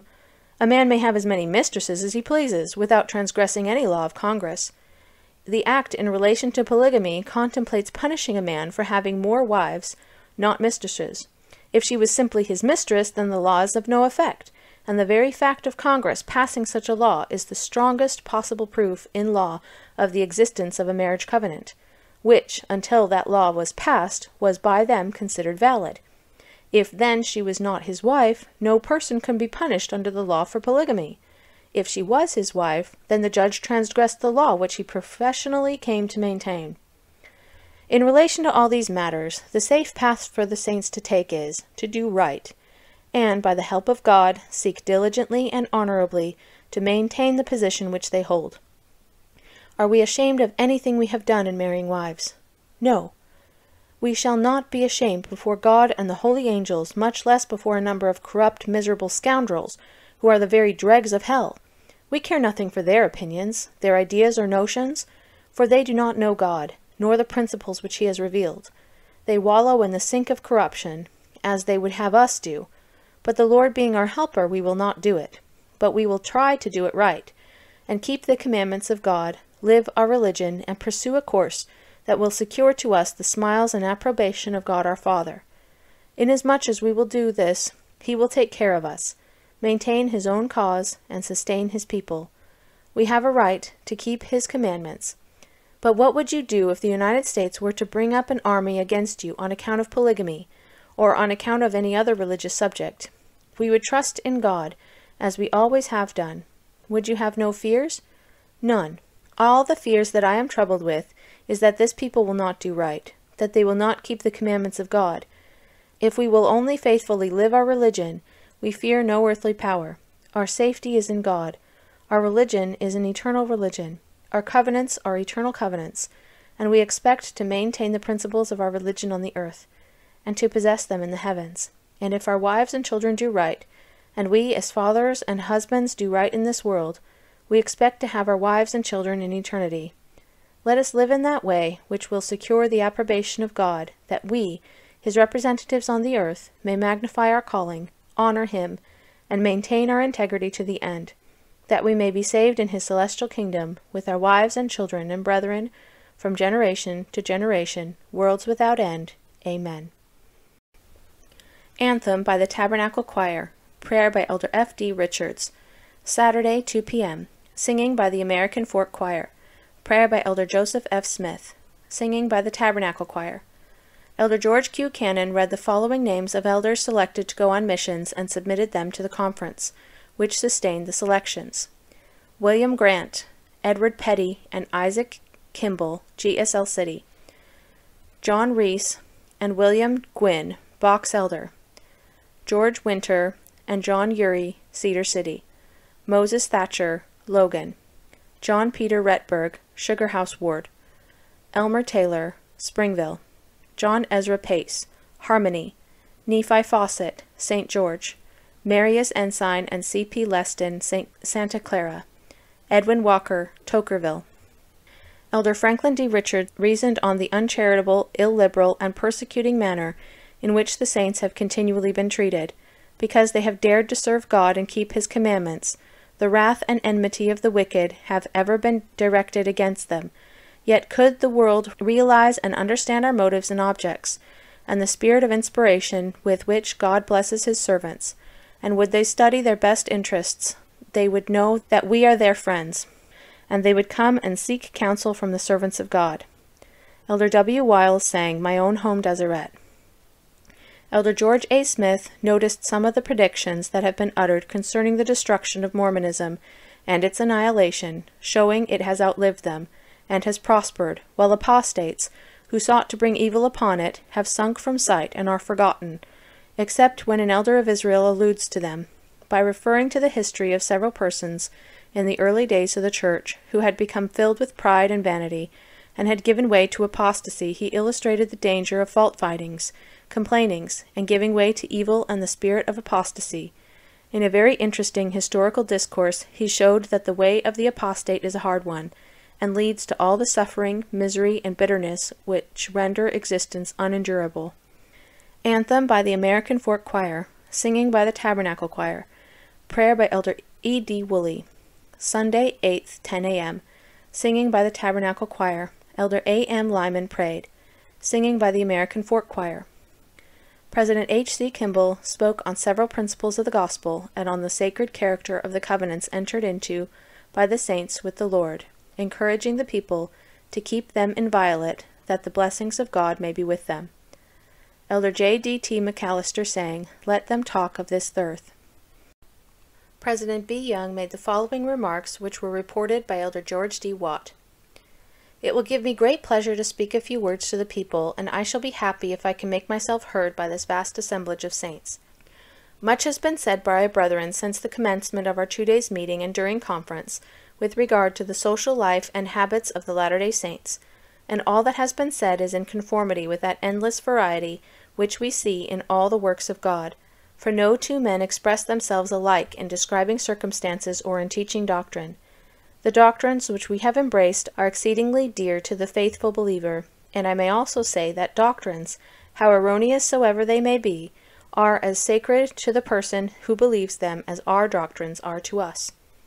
Our faith and our acts are known to each other, and also to the world, although they are held forth by many in an unfair light. However, when an untruth is told against the Latter-day Saints, a conviction that it is untrue comes to every person who hears it. And the Spirit of Christ that enlighteneth every man that cometh into the world, teacheth the children of men true principles. I will now give you, in short, my opinion with regard to plural marriage. It is of God, and he has revealed it from the heavens, and made it obligatory upon the saints in the last days. I am as much a believer in plural marriage as any of my brethren who have spoken. It is embraced in the faith of the Latter-day Saints and practiced by many of them. If I have a wife who wishes to leave me, let her make it known to me, and she is as free to go from me as she is to stay with me. This is my doctrine. Every wife I may possess is as free as the air. If they choose to stay with me, they can stay. If they wish to leave me, they are equally free. But they must not intrude upon the most sacred covenants, nor suffer others to intrude upon them. But otherwise from this, they are as free to go as they are to stay. They can go to the east or to the west, to the north or to the south. They are as free to go, if they so wish, as they are to drink the water of the city creek. But if they violate their covenants, the curse of God will rest upon them. And if others intrude upon our rights and our domestic relations, we mean them to suffer the penalty. To ask any person to be a Latter-day Saint unless he wishes to be is a thing I never do. I teach the people the truth. They that receive it in the love of it will abide in it. They have the same liberty to reject as that they have to receive it. It is not required of me to make people believe the truth, whether they will or not. It is obligatory upon me to tell them the truth, to teach them correct doctrine, and leave them to take their choice, whether they receive it and live by it, and be saved, or reject it and be damned. I will now take the liberty of making a statement to this congregation and to the community, to those who are saints and to those who are not saints, to the Jew and the Greek, to the Christian and the Gentile, the old, the middle-aged, the youth and children, in regard to the circumstances which has occurred here in our city within a few days past. The question is asked by thousands, no doubt. Is this according to Brother Brigham's counsel? Is this done by counsel, and does Brother Brigham justify such things? Whether I justify that act or not is not the property of any other person living, it is my own. Brother Brigham, did you counsel any such thing as killing Mr. Brassfield? I did not. I know no more about it than you do. That which has transpired I have merely heard, and that which instigated the killing of that man is not known to me. Suppose a man should enter your house and decoy away from you a wife of yours. What would you do under the circumstance? I would lay judgment to the line and righteousness to the plummet, so help me God. I say that for myself and not for another. I am for defending the truth of God and the ordinances of his house. I have enlisted to be his servant, and a co-worker and fellow-laborer with him. and with my elder brother Jesus Christ, and to sustain his laws, and the liberty to proclaim the doctrine of salvation to the world, and I am on hand to do so. We say that this is right, others say that it is wrong. As was observed by Elder Amasa M. Lyman in his remarks here, we dare do a great many things, and leave the result in the hands of God, for he rules and overrules, guides and dictates, and controls the acts of the children of men, and he does so in a very different way from what they wish at many times. We dare defend ourselves against the attacks of thieves and robbers. We dare preach the truth. We dare baptize people in the kingdom of God, into the household of faith. We dare teach them the principles of life and salvation. Though all hell may growl and roar, and threaten and vomit forth its dark insinuations, God will exalt the just, and the wicked and the ungodly will fail to maintain themselves in their wickedness. We dare do all this. We dare tell the world that Joseph Smith was a man of God, a prophet of the Lord, when he was here in the flesh, that he is now a man of God and still a prophet of the Most High. The holy priesthood was delivered to him, and he delivered it to others, in which priesthood we have greatly rejoiced. That this is true, ye are my witnesses. The congregation, known whether Mormonism is true or not, they know it by the power of God. They know it not merely because some man has said it so, but they know it by the revelations of the Lord Jesus Christ. I have taken this opportunity on this occasion to say what I have relating to the killing of Mr. Brassfield for entering the house of one of the saints and stealing away his wife. Were I absent from my home, I would rejoice to know that I had friends there to protect and guard the virtue of my household, and I would thank God for such friends. We are still in existence as a people, still living and doing. We are constantly being told that we shall not live, yet still we live. When Brother Kimball and myself were baptized, they gave 6 months for Mormonism to live. It lived out the 6 months and spread, and grew, and prospered in our hands. They have given us 30 days, and 60 days, and 6 months, and a year, and 2 years, etc., to see the destruction of Mormonism. Still, it grows and flourishes. It has been said in this city, in 60 days your leader Brigham Young will be in our hands. The 60 days passed. It was then said that in 90 days the arch-deceiver would be sure to fall into their hands, be taken captive, and be punished for his crimes. That period also passed, and Brigham Young still lives. And through the blessings of the Lord he is going to live, and the people will live, and spread abroad, and inherit the valleys of the mountains. And they will go forth and inherit other valleys. And in a little while they will be crying out for more room, and again in a little while they will be crying out for more room. And thus Zion will spread abroad. The providences of God, our Heavenly Father, will lead and overrule the doings of the wicked to results favoring his purposes, and as they are led to destruction, and the earth is cleansed from its corruption, Zion will spread abroad and ultimately fill the whole earth. We need have no fears. We have none. I have never feared but one thing with regard to this people called Latter-day Saints, for myself and my brethren the apostles, for my sisters and their children, and for all the household of faith.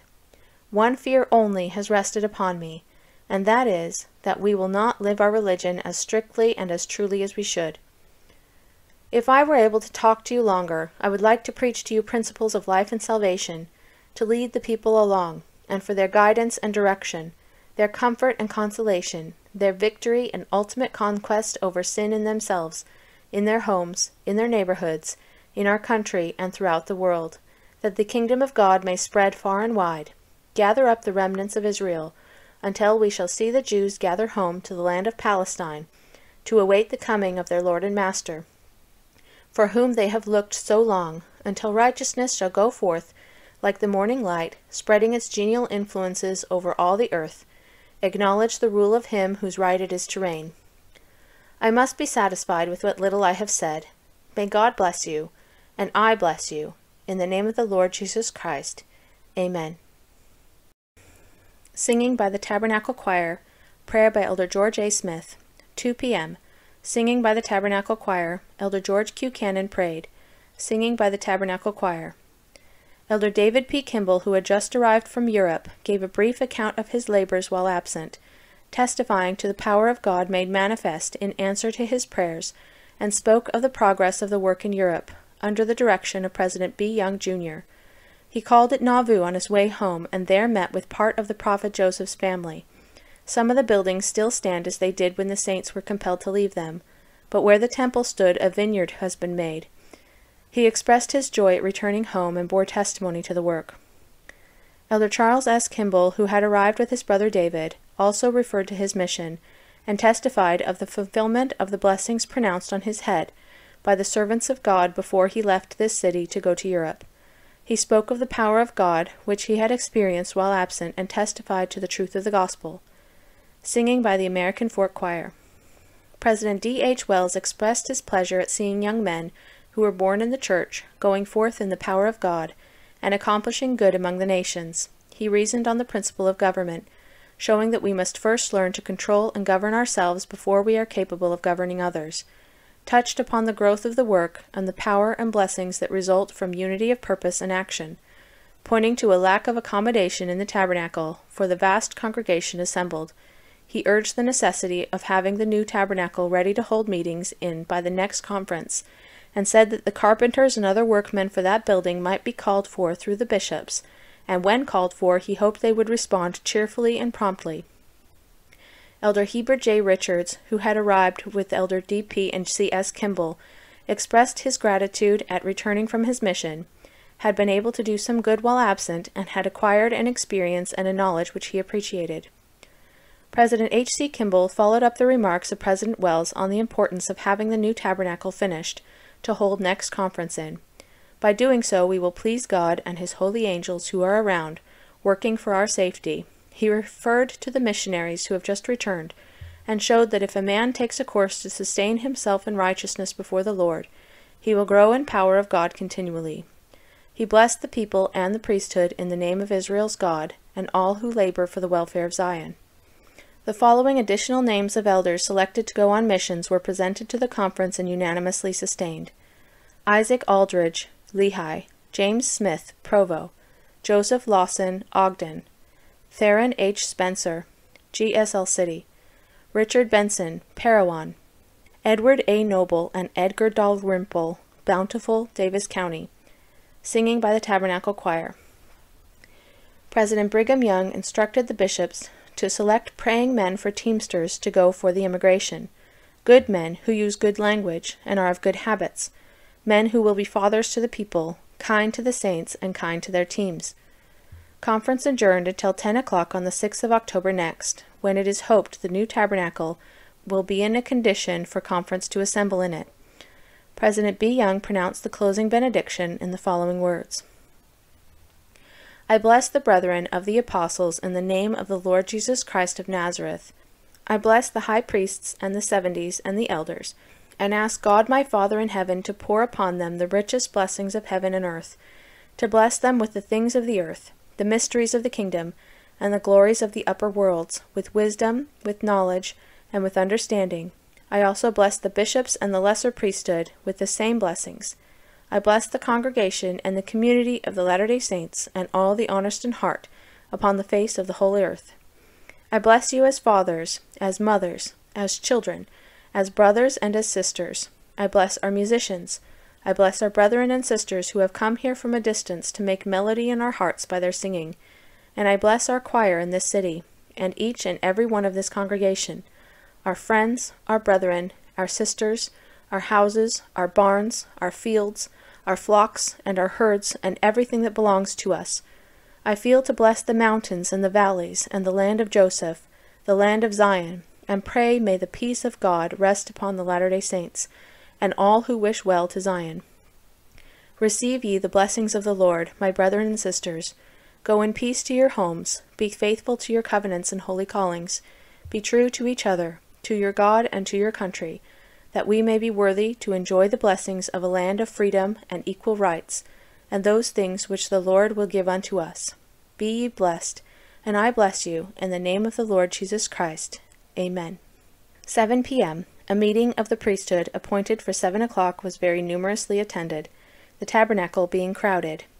After singing and prayer, Bishop Edward Hunter spoke of the encouraging character of the reports from the various bishops throughout the territory, and exhorted them, their counselors, and the teachers to seek to be led by the Holy Spirit, so that they might decide in all matters brought before them in righteousness. Elder George A. Smith again spoke in favor of the juvenile instructor and strongly recommended it. He referred to his recent trip south and pointed out the importance of strengthening the most southern settlements there, and spoke in favor of the telegraphic line. Elder Erastus Snow endorsed the remarks of Brother Smith with regard to the South, and spoke of the opening of the Colorado River for the transportation of freight from California. President D. H. Wells encouraged the brethren to pursue a self-sustaining course, and to carry out the counsel of President Young given last October conference, to plant rye, and to go making our own hats and bonnets, and recommended those who will use tobacco to grow it themselves. Elder O. Hyde made a few remarks instructing the brethren who might be going south to be well provided with arms, and thus be prepared to defend themselves against Indians. Meeting was dismissed with prayer.